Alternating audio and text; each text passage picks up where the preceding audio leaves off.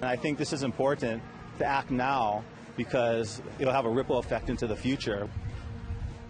A community outcry in Kailua affecting everyone from residents to tourists and to even business operators. Good evening, everyone. Thanks for joining us. I'm Kenny Choi. And I'm Laura Yamada.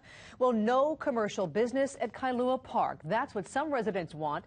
That means no vendors pushing kiteboarding, windsurfing, kayaking, and so on. And it seems there is a chance they might get their wish. From Castle Hospital to Hamakua Drive, dozens of sign waivers made their mission clear. We just want to ensure that our parks are for recreation and families and not for profit. A battle over commercial vendors at Kailua's beaches and parks has boiled over in recent months. Residents well aware of their increasingly shared space. Over the years, you see a little bit more and more tourist kayaks and a lot more tourists, which is good for Kailua. So earlier this month, the City Council already passed a bill into law that on Sundays would ban commercial activities out here. But some groups felt it wasn't enough. We've got a lot of phone calls, we've got a lot of emails. Kailua Council member Ikaika Anderson drafted a new bill, now limiting the number of commercial vendors to just 2 at each park. 2 weeks ago at a community meeting, this is the response he got to that. No.